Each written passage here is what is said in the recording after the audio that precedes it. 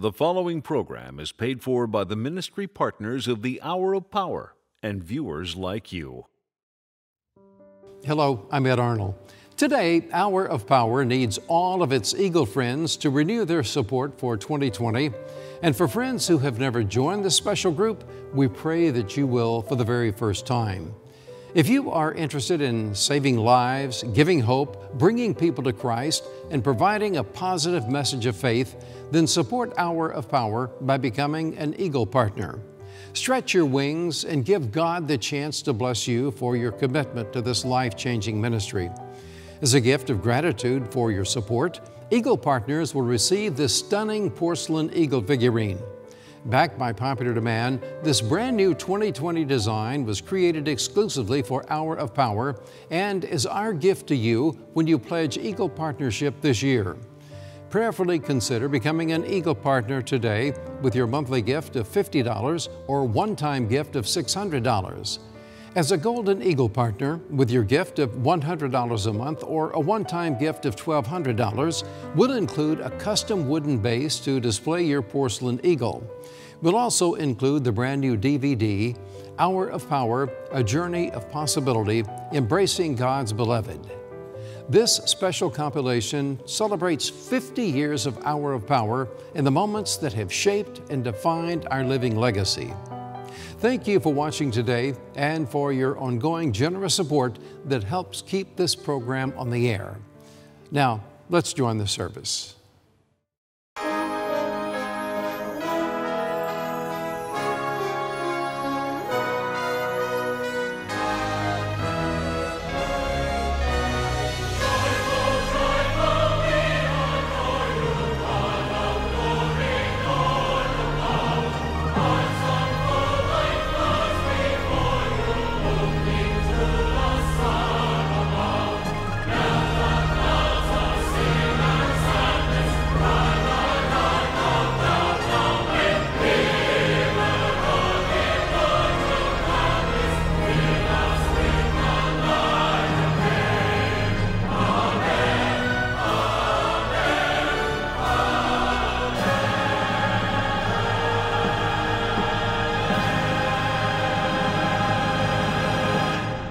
This is the day the Lord has made. We will rejoice and be glad in it. Good morning.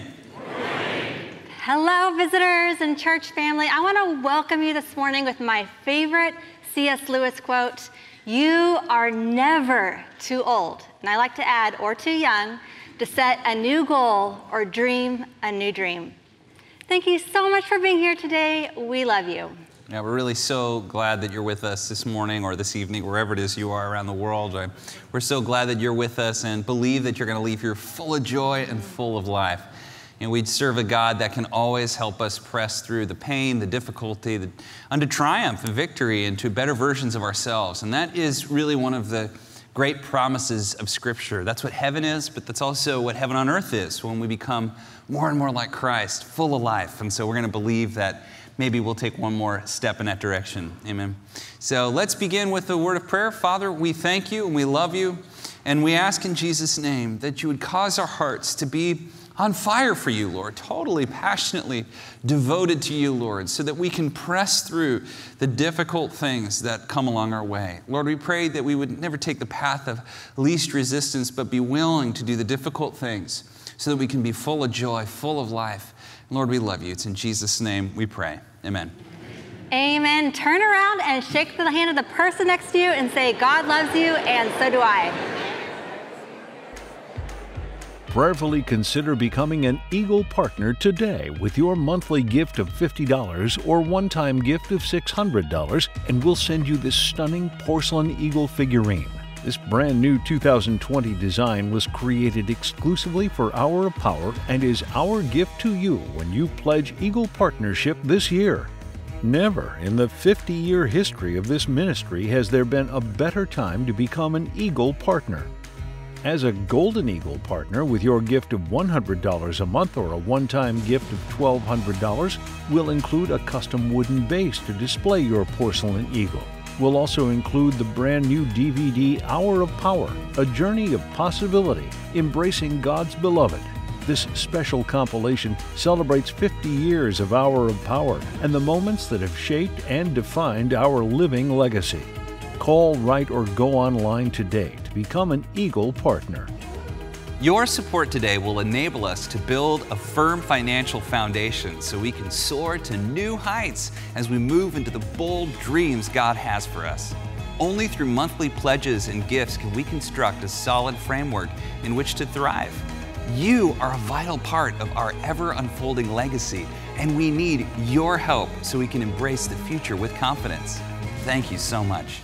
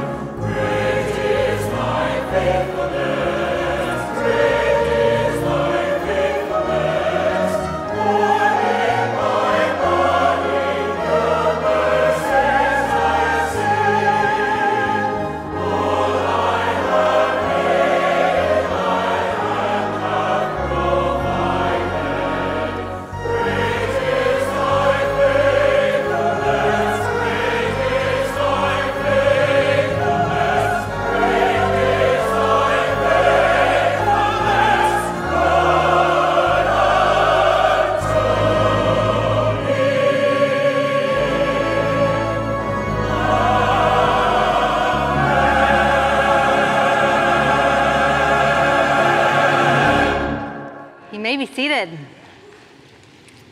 Amen. In preparation for the message, Isaiah 40:27. Why do you complain, Jacob? Why do you say, Israel? My way is hidden from the Lord. My cause is disregarded by my God. Do you not know? Have you not heard? The Lord is the everlasting God, the creator of the ends of the earth. He will not grow tired or weary, and his understanding no one can fathom. He gives strength to the weary and increases the power of the weak. Even youths grow tired and weary, and young men stumble and fall. But those who hope in the Lord will renew their strength. They will soar on wings like eagles. They will run and not grow weary. They will walk and not be faint. Amen.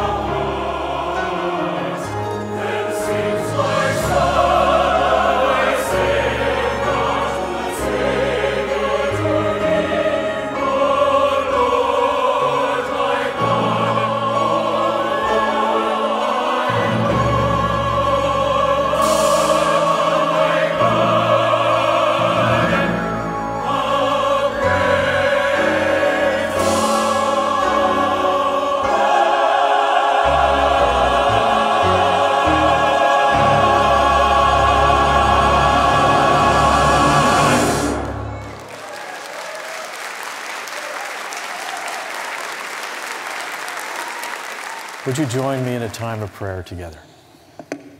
Today, Lord, we celebrate a new year. Grateful for your faithfulness to us in all that has gone before, and hopeful about what is to come.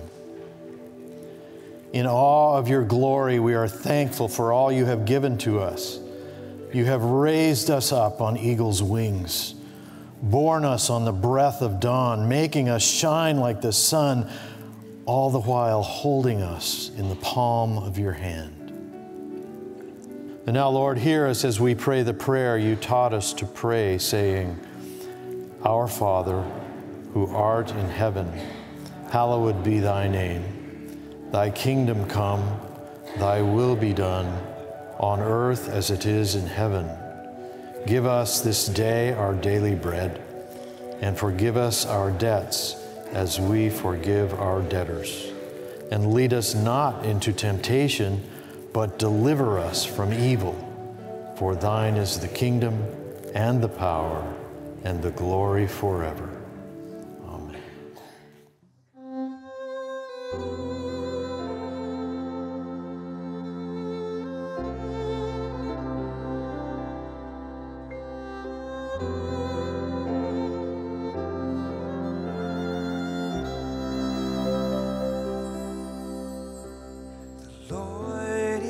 My shepherd, I shall not want. In green pastures he makes me lie down. He restores my soul and leads me on for his name, for his grace. Surely goodness, surely mercy, right beside me all my days, and I will dwell in your house forever, and bless your holy name. You prepare a table right before me in the presence of my enemies. For the arrow flies and the terror of night is at my door. I'll trust you, Lord. Surely goodness, surely mercy, right beside me all my days, and I wanna be there in your house forever.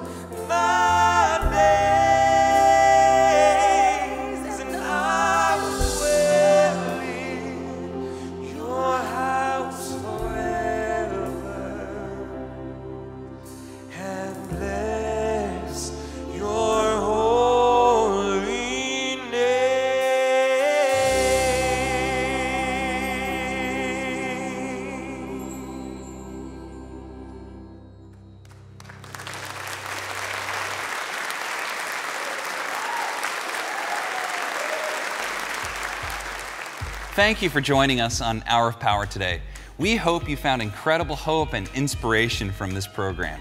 Your generosity has been the wind beneath our wings, beneath this ministry and through every season.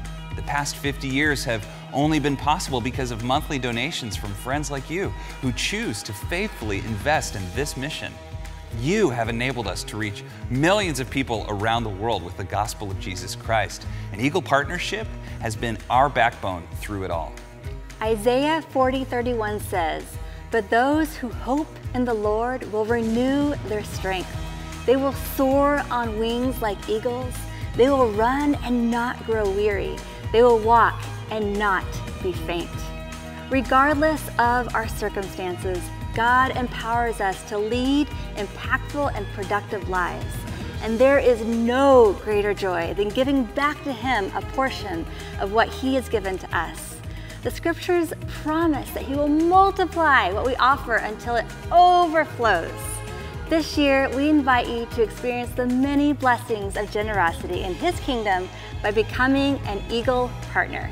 Today, Hannah and I ask you to prayerfully consider if God is calling you to partner with us during this time, our 50th year of continuous broadcast ministry. Your commitment will take us to new heights as we commission the next 50 years of Hour of Power.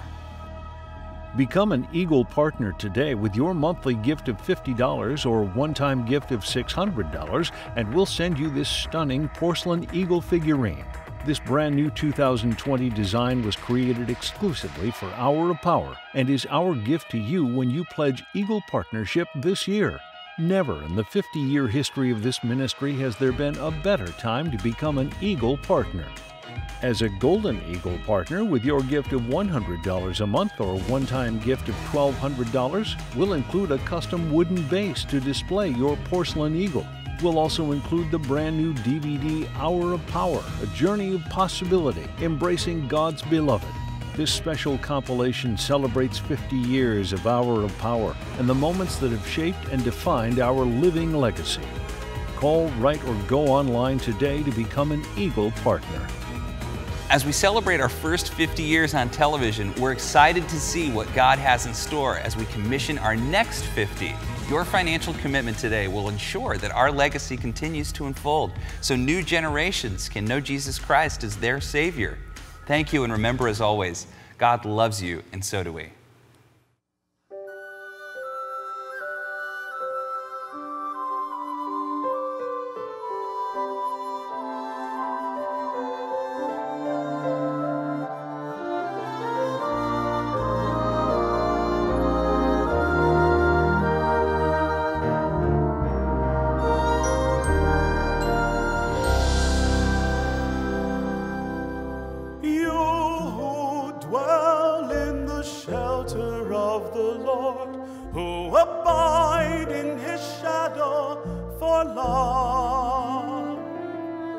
Say to the Lord, my refuge, my rock in whom I trust,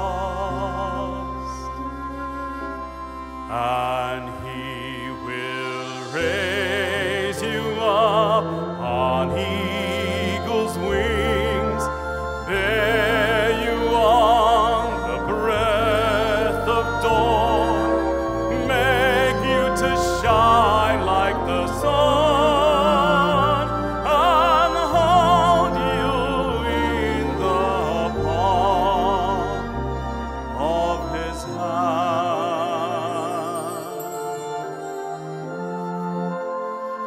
You need not fear the terror of the night, nor the arrows that fly by day. Under His wings your refuge, His faithfulness your shield. For to His angels He's given a command to guard you in all of your ways. Upon their hands they will bear you up, lest you dash your foot against a stone.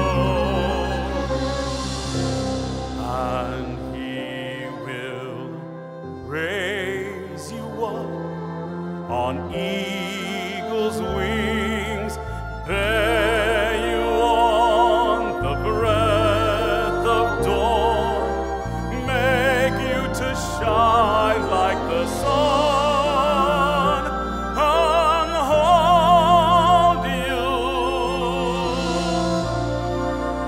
unhold you,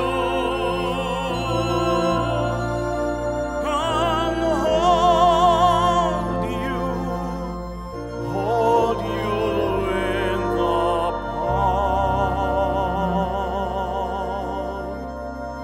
of his hand.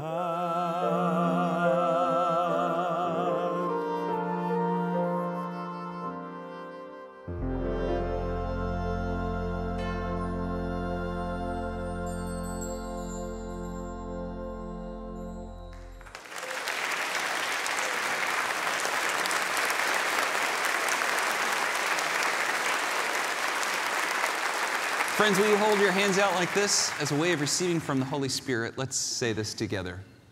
I'm not what I do. I'm not what I have. I'm not what people say about me. I am the beloved of God. It's who I am. No one can take it from me. I don't have to worry.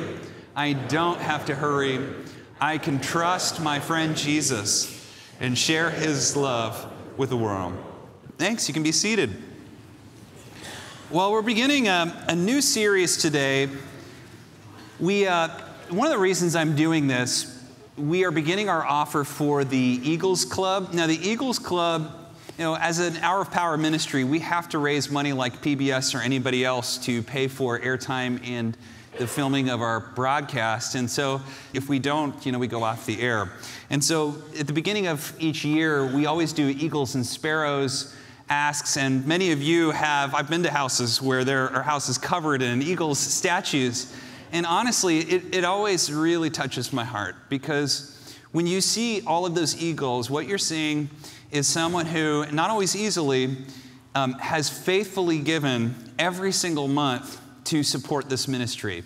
And so anyway, we are doing that this year, and to double it down, what's amazing, one of the most amazing things about this year is it's the 50th anniversary of the Hour of Power.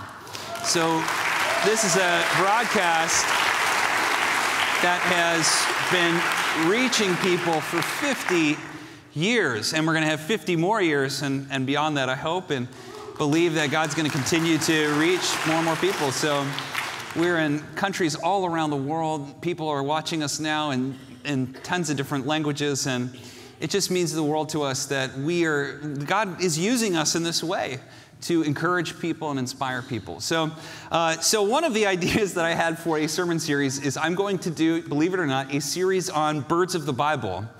And we're calling it Consider the Birds of the Air, which is a line from Matthew.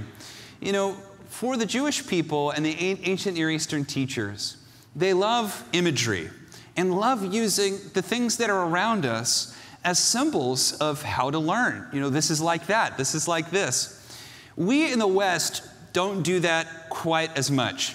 In the West, we really like abstract imagery, especially when we get theological. Even the word theological is abstract. We will say things like immutable, impassible, omnipotent, omniscient.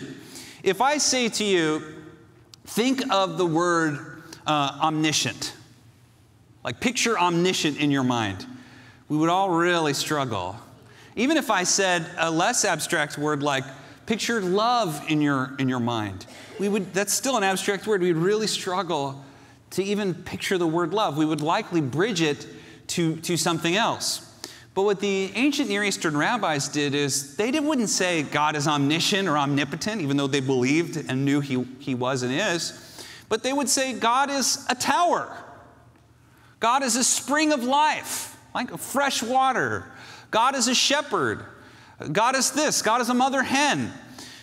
And what they're doing, if I say to you, picture a shepherd, picture a mother hen, picture a spring, instantly you have something in your mind to link the teaching to.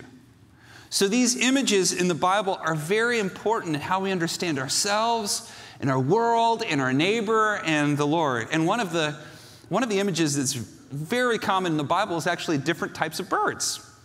And sparrows are in there a lot, and eagles are in there a lot, but there's others as well. And I might do one on honorable mentions as well, because there's some other fun ones. But anyway, today we're going to talk about the eagle. And it was interesting, that picture that we just showed of our eagle offer was taken by Caitlin Fonda, who works here in the ministry. She just told me that today, and I had no idea, today is National Bird Day. What are the chances of that? Can you believe that? Yes, I just found that out today. You guys don't believe in miracles. That's crazy. What are the chances? The symbol of the eagle is an important symbol in the Bible. And the verse that we always think of and we'll be teaching from today is the Isaiah 40 passage, which we're going to read in a bit. Hannah read it earlier, and it was wonderful, Hannah. But that was a hyperlink, actually, to an earlier passage in Deuteronomy. We're going to get to all that. But in short, the eagle is the triumphant bird. It's the king of the birds. It's the one that soars above all the rest. It's probably one of the older birds. It's something that we think of as regal and powerful, and it's also a symbol of Israel.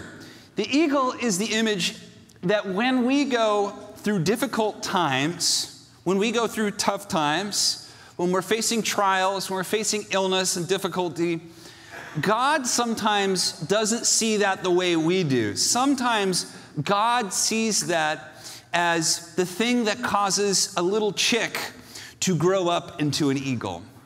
The process of a hatchling becoming an eagle is a difficult one that requires pain, persistence, and eventually triumph, but there's difficulties in the way.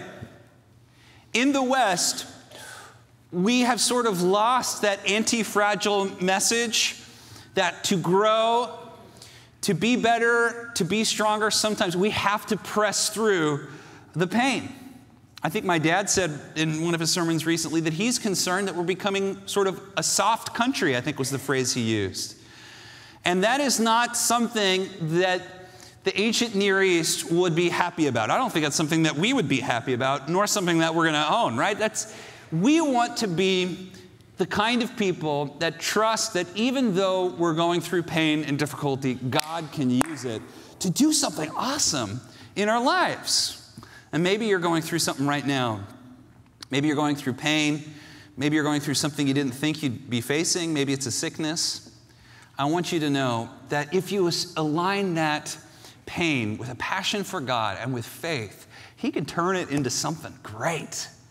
One of the most astonishing things that I've seen is to see a people who have been trained to have faith, to have a positive outlook on life. It has been such an encouragement to me as a young man to look at my elders and see that for most of them, pain has not made them bitter, but it has made them better. It's made them fuller, deeper, more loving, more empathetic, and more powerful. It's hard to listen and follow someone who has never been through pain. Amen. It is. When you see someone that has been through pain and they are saying something wise, it's easier to listen to them and to trust that what they're saying is true. I want to encourage you. All of us, we're going to go through difficulties and pains, but we need to encourage each other and remember the training that we got to endure to the end and watch the great things that God is going to do, not only in spite of, but sometimes because of your pain. There's some great treasures. I don't think that God causes many of those things, but I think He can cause them to become wonderful things. Amen? Let's believe that. So I know this to be true. I know it in my own life, and I know it in observing others, that challenges, difficulties, times in which we're being stretched, if we align that with faith, that great things can come about because of it. I remember, years ago when I came to faith as a 15-year-old, I was recruited to go on a missionary trip to smuggle Bibles from Hong Kong into China as a 15-year-old. And this was interesting that my parents were kind of like, sure, go ahead. And I was like, great, I'll go. looking back as a dad, I'm like, that's amazing. But I love that my parents sort of gave us the freedom to do some of those things. But because that was the year that Hong Kong was being handed over to mainland China, the missionary trip was scrapped, and the team moved from China instead to Thailand. And it was an awesome experience for me. I remember, but it was a lot more difficult than I thought. First of all, Thailand, though it's very beautiful, is very hot. It also has a lot of illnesses that people in America have never experienced. Every morning, we had to wake up at sunrise and have a 1-hour quiet time, a time of prayer with God. Then we would have breakfast, which every single day for 2 months was chicken, rice, and eggs. That's not bad the first couple of days, but like day 52, you're like, oh, it's for breakfast, chicken, rice, and eggs. We had to wear these masks because the smog in Bangkok was so bad that when you would come home and the mask would be totally gray and brown to protect your lungs. So it was a difficult thing. But that was also probably more than any other experience in my life, the time where I saw God move, not only in profound ways in the lives of the people we were ministering to, but I saw miracles. I've told many of them to you before, but the girl who got hit by the car and she was fine. We prayed for a tumor and it disappeared. We prayed for rain, it started raining. Prayed for a guy who never walked, he started walking.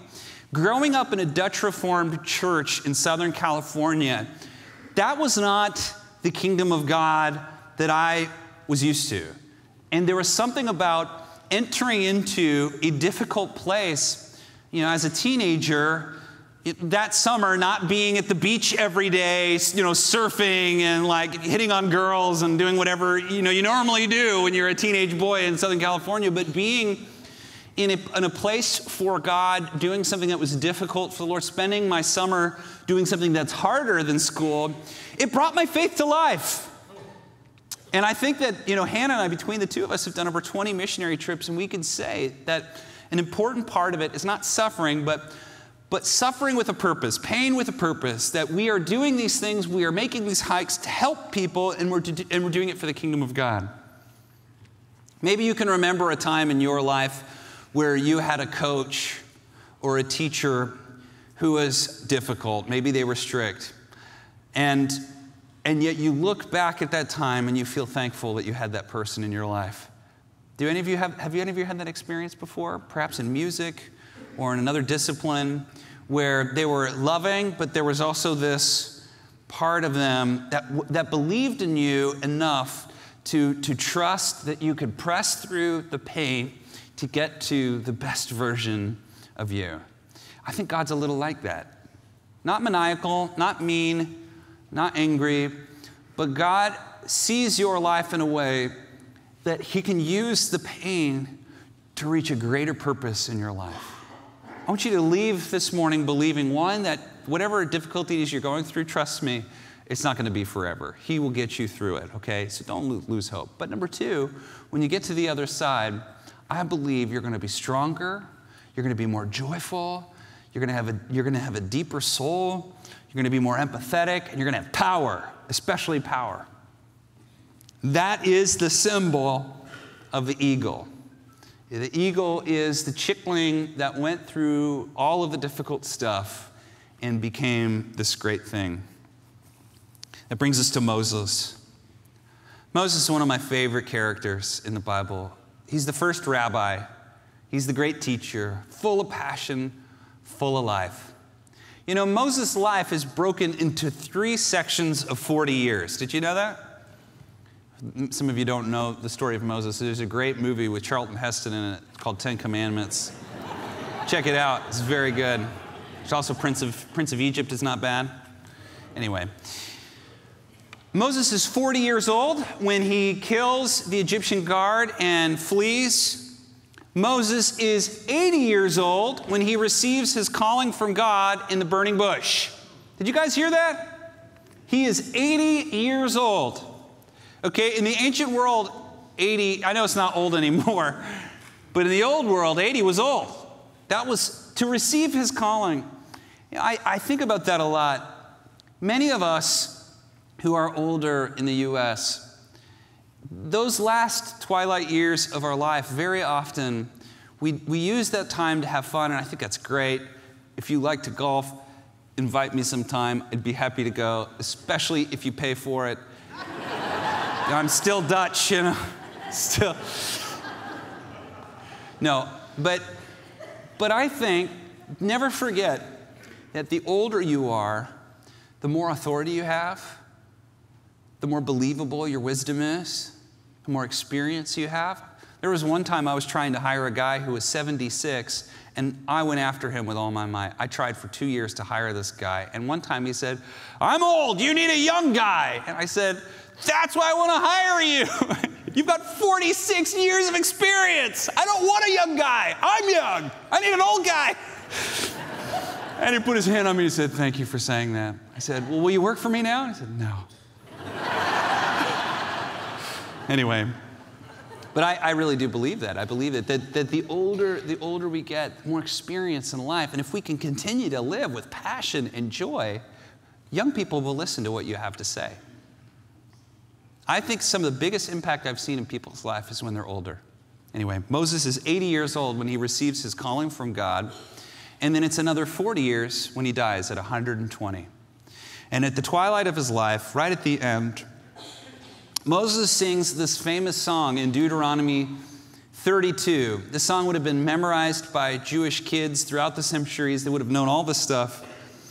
And remember, the Bible is written like a website where it has hyperlinks, where when you hear eagle, in your mind, you're supposed to think of all the places where eagles are mentioned in the Bible. We don't think that way as much because we don't memorize the Old Testament. But remember, the audience of Isaiah and of the Torah, they had all this stuff memorized. So when they hear eagle, they're thinking about this passage from Moses. He sings this beautiful song to his people at 120 years old. Can you imagine what that would have been like to hear Moses singing that at 120 years old? I imagine. You might have looked at it and said something like, "In a desert land, he found him." Who? In this passage, he's talking about really Abraham and Jacob. He's talking about their family. In a desert land, he found him. In a barren, howling waste. In other words, we were nobodies. Our family, our people, we were just sheep herders in the middle of nowhere. And God looked among all the most powerful, influential, amazing civilizations, sorted them out, and found a little-known people, the Hebrews, in the middle of nowhere and said, "Them." This is what Moses is reminding his people. God chose us. And then what? He shielded him, that is Israel, and cared for him. He guarded him as the apple of his eye. Like an eagle that stirs up its nest and hovers over its young, that spreads its wings to catch at them and carries them aloft. This is the most famous part of the song. The image is that God is an eagle, like a mother eagle, and that we as Israel, that when we fall out of the nest when we're trying to fly, he's going to swoop down and pick us up and help us get to where we need to be. After Moses sings this song over his people, he ascends the mountain of Nebo. He blesses the tribes. And then he turns and he looks, and God speaks to him one more time and says, "This is your future home of your people. You'll not enter it, but you can see it." A wonderful psalm. And then it says that he died there. And the Bible says that as 120 years old, it says that even though he died, his eyes were not weak, nor his strength gone. Isn't that a nice line? I really enjoy that. Years later, Isaiah will write the famous passage that we so often quote about the wings of eagles. In Isaiah, he says, "Why do you complain, Jacob? Why do you say, O Israel, my way is hidden from the Lord, my cause is disregarded by my God?" Do you ever feel that way? You feel like God doesn't see you or notice you or listen to your prayers? I want you to know he does. He does. He sees you and he loves you. It's just that God sometimes just takes forever and it's utterly annoying. But he does. He sees what you're going through. He loves you. He's not forgotten you, and he's got a plan. Isaiah says, "Do you not know? Have you not heard? The Lord is the everlasting God, the creator of the heavens and earth. He will not grow tired or weary. And his understanding no one can fathom. In other words, God knows things we don't know. He knows it. Okay, you can trust him. He gives strength to the weary. Anybody here weary? God's got some strength for you. And increases the power of the weak. Anybody feel weak? God has power for you today. That's what the Bible says. Even youths grow tired and weary, and young men stumble and fall. But those who hope in the Lord will renew their strength. And here's the famous line. They will soar on wings like eagles. They will run and not grow weary. They will walk and not be faint. Isaiah wants us to see a hyperlink back to Moses' song. In Moses' song, who's the eagle? No. In Moses' song, the eagle is God. The eagle is God overlooking the chicks. In Isaiah, who is the eagle? It's Israel. Isaiah is telling us that God's plan is to move us from being little hatchlings, the little birds that can't fly, that need the worms fed to them. He wants us to go from that to being an eagle. An eagle. One that can do the protecting, one that can be the power. See, this is the thing. God's plan, it's always God's plan to make you more like Jesus. It's always God's plan to make you in his image. But that is not an easy road. And only a few will find it. That's what Jesus says. It's so worth it, though. It is so, so worth it. I believe God has so much power, life, joy. Oh yeah, did I say power? For you. But it comes through finding purpose in your pain, and it comes from not giving up. So many of us, we think the game is over. We think it's done, and we're just kind of like waiting for it to wrap up. I remember, I love baseball, and I remember years ago, one of the things that annoys me so much, I go to probably 5 to 10 Angel games every year, and I always stay to the end, no matter how bad the Angels are doing. But I remember years ago, there was like a really key game, and I can't remember all the details, but I do remember in the 7th inning, our team was down by like 4 or 3, something like that. And the same thing that always happens was happening. All these people start trickling out of the stadium and going to their cars because they want to beat the traffic. And in the 9th inning, there was this amazing comeback. I think it was like a walk-off home run or something. And the whole stadium was electric, and there was fireworks. And all I could think after that was, all those people that left, all those people that gave up, why did they come in the first place? The main reason people go to baseball games, which are usually pretty boring, is for those kind of amazing electric experiences. Don't give up. Wait till the end. Don't change God's ending to your story. It's going to be great. It's really going to be great. That is God's message to us. It's always God's plan for you to be made in his image. This one last thought, and I'll probably teach on this more later because this is super important, but discipleship. Can you be a Christian and not be a disciple? You can't. To be a Christian means to be a disciple of Jesus. It means you're a student. It means you're dedicated to following the rabbi. You've heard this a million times from me, but in Jesus' day, there was a system of training up both men and women to become like the rabbi, to do everything he did. In Jesus' day, what I haven't said is there were 2 types of rabbis. The most common was a rabbi that was called a Torah teacher. These were rabbis that had some authority to go around and teach what the written Torah, the first 5 books of the Bible, said. But there was a second type of rabbi, and that was a rabbi with authority or a rabbi with shmicha. Everybody say shmicha.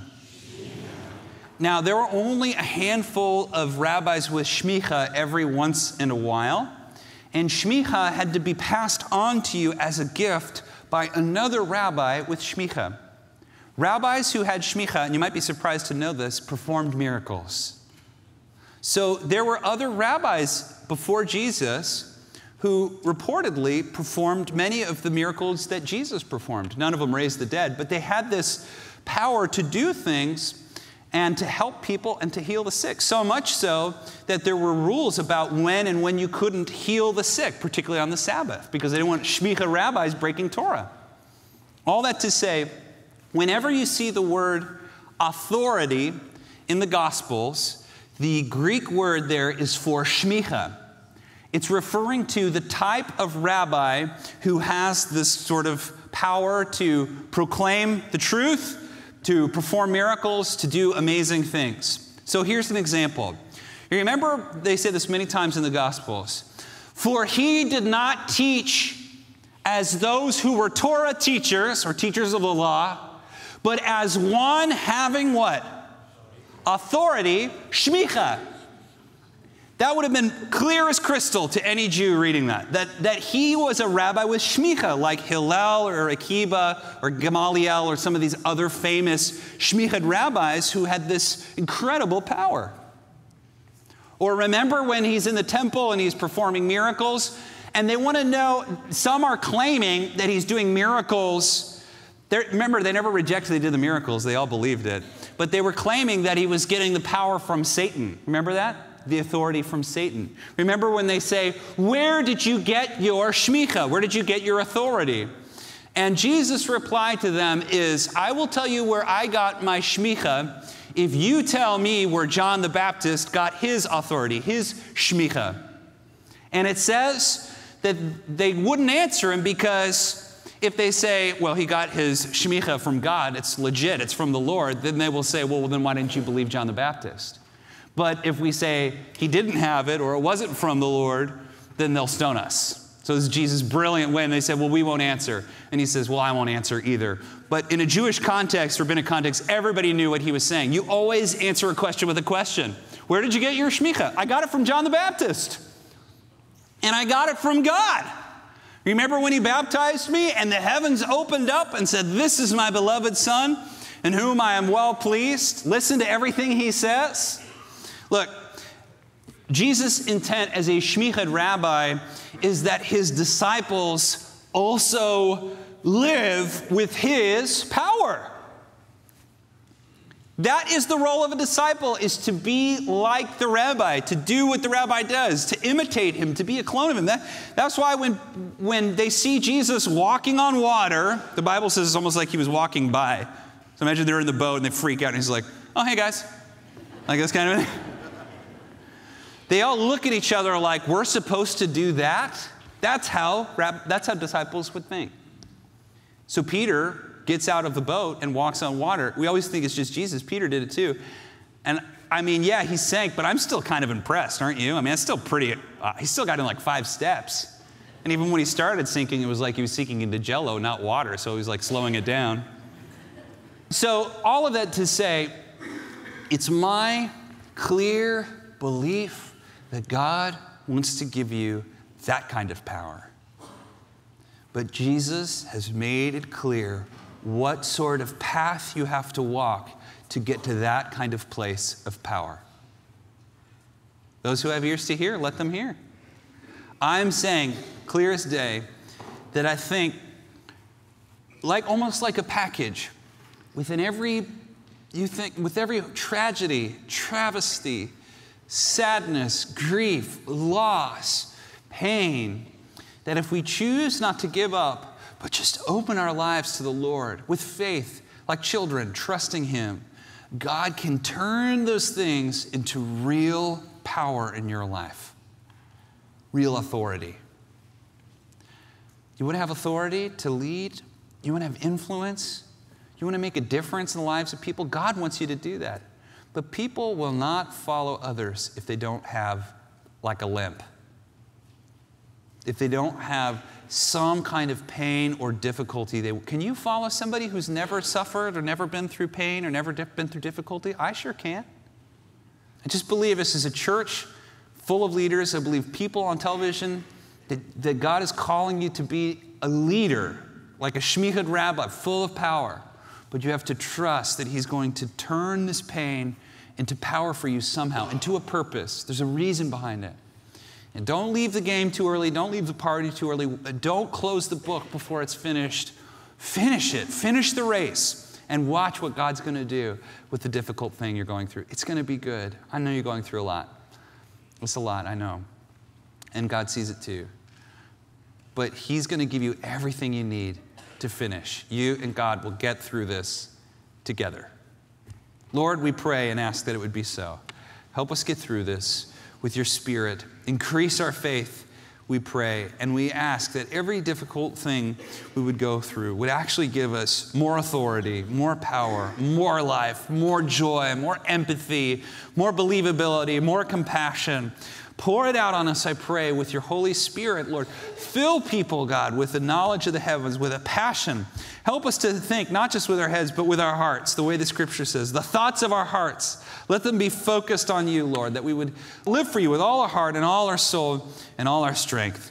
In Jesus' name we pray. Amen. And now the Lord bless you and keep you. The Lord make His face to shine upon you and be gracious unto you. The Lord lift His countenance upon you and give you His peace. In the name of the Father, and of the Son, and of the Holy Spirit. Amen.